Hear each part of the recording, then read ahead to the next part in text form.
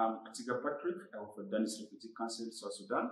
But in most emergencies in South Sudan, the biggest challenge in gaining access to protection activities are ongoing security concerns and inaccessible terrains.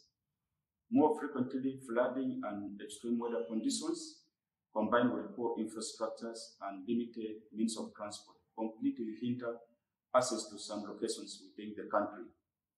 Simultaneously, areas with active conflict and frequent clashes, particularly hard to reach areas, make it very hard for our protection team to access some locations. As humanitarian, access is hindered, delayed, or denied, and protection needs increases over time, and vulnerabilities are often exacerbated.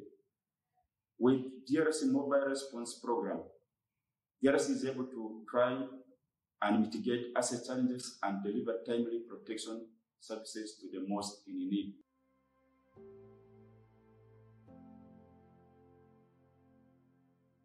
My name is John Gadiel Soul. I'm the founder and executive director for Mobile Humanitarian Agency, which is a national NGO. A successful negotiation of the access to the Southern Unity, which is the Unity State in Bantu.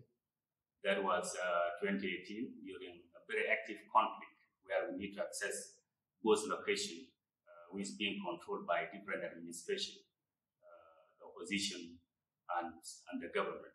And we had to negotiate that successfully. What we used to do when we have a demand signal from our people, we do what we call contact analysis and the stakeholders mapping. That is to give us an idea of who we should be talking to negotiate the access. And we also do what we call environmental scanning to identify the threats and then the vulnerability. The second thing that we usually used to do as well is to recruit within the area of the project site, local recruitment. That gives us an advantage of a situation whereby it happens that there is an active conflict again, the relocatable staff can be relocated, but the local recruited staff can remain. That gives us leverage of be able to get the information from the ground, and we're still going to continue with our activities as well.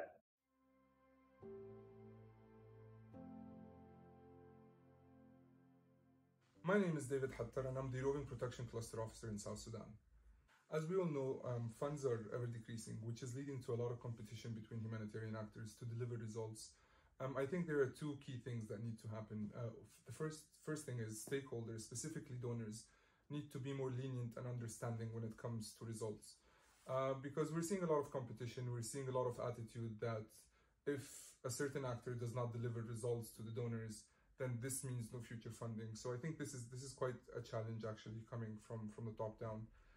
Another thing that I think is vital is that we need stakeholders, donors alike, senior management to encourage collaboration, not just between agencies, but actually between clusters. And I think one way to go about this is to ensure MOUs, for example, between clusters. We've seen this already happening with certain clusters.